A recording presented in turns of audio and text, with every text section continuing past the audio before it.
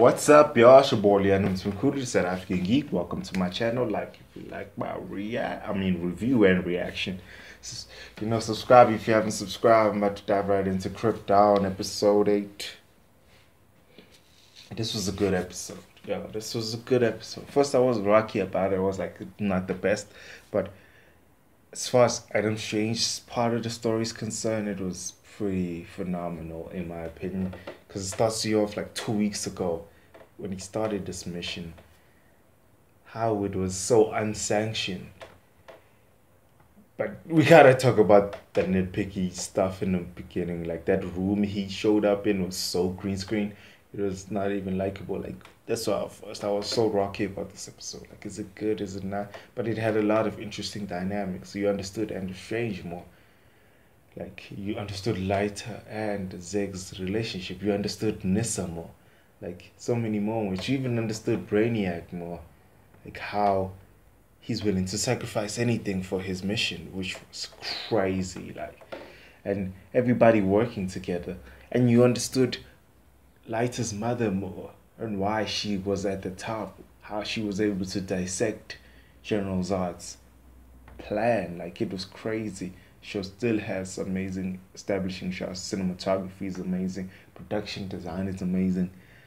Like the story is just amazing. That awkward moment they had with those three when they were flying to look for Dave's body, and that dude is alive still, which was trippy. I thought he was dead, but now he's armless. But KRYPTON, I'm pretty sure, has the technology to give him his arm back.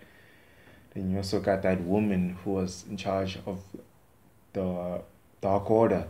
I thought it was Nissa's mom for the longest time. I thought that was going to be the big reveal.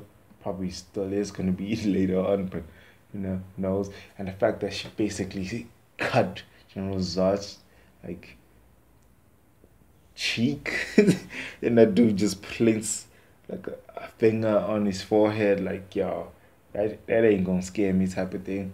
I can't believe she took them to the fortress. That was a trippy moment. I didn't think, and Lighter kind of wasn't fazed by it. She was so concerned about Dave, and Nissa was just having a moment. Like, yo, my dad always knew about this place, but it's real.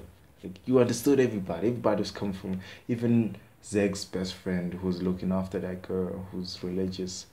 That moment they had, that savage moment, dog.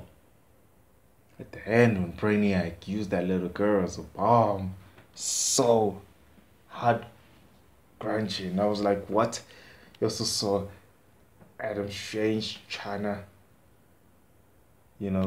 go behind everybody's back to fulfill his mission, even if Zeg hates him more than he already does. Which I think Zeg will forgive him after his sacrifice at the end. Like, a lot of weird, awesome stuff happened. Brainiac was such a hard thing to take down, and I thought, yo, maybe they took down his host, now we're gonna get the real Brainiac, but it wasn't that easy.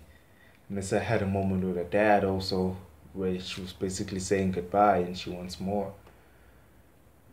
Brainiac just looked messed up. Like they made him look clean as hell in this episode. Then they just straight up put a hole in him, make his head all slimy and stuff.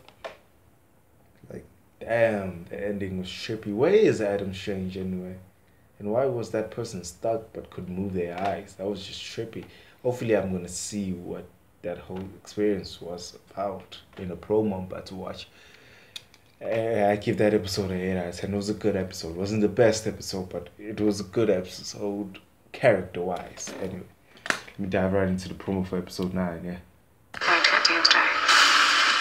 There's one more secret. You have sealed KRYPTON's fate. How long do we have? 2 episodes left. He's still there, man.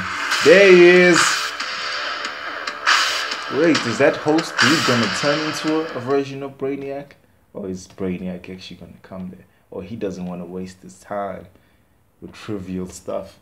Anyway, I really love the show. This is DC killing the series game, no lie, yo.